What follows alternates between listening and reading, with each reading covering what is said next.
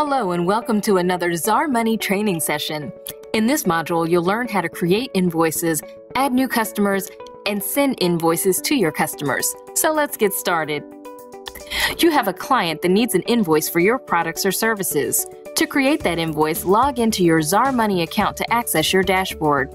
You'll need a few pieces of information to create an invoice, including the customer's name, address, and information, the details of what you're selling, classified as items, the associated description of those items, and the prices you will charge your customers. So let's create a sample invoice now. First, go to the Sales option on the menu, drop down to Invoices, and click the plus sign to create a new invoice.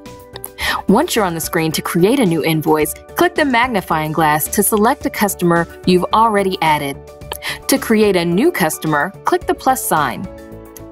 Let's create an invoice for our new customer, Keisha's Florist and Gifts, by adding all of her details. ZarMoney can send invoices directly to your customers if you've linked an email address or fax number to their customer information. To do that, enter her email address and fax number here. To avoid having to manually enter in the billing and shipping address on each individual invoice later, enter the customer billing and shipping information here. If you want to continue adding customers, click Save and New. In this case, we're just adding Keisha. We're going to click Save and Close to continue filling out our invoice. Select the correct payment terms from the drop-down to let your customers know when their invoice is due. From there, choose an item, add a description, add a quantity, and verify your prices.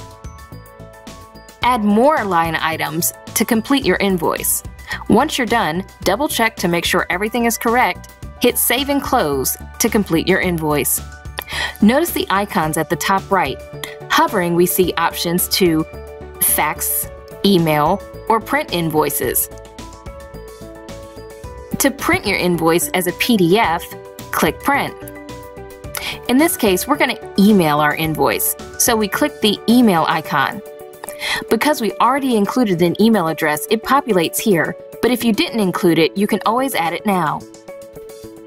You can always blind carbon copy someone like your office accounting department by entering the email address in the BCC line. After you've proofed everything, just click Send to deliver your invoice to your customer. So that's perfect. We just sent an invoice to our customer. In this module, you learned how to create an invoice, add a new customer, and send an invoice to your customer. Thank you for watching this ZarMoney training session. For more training tips, check out our videos, and for more help, visit us at ZarMoney.com.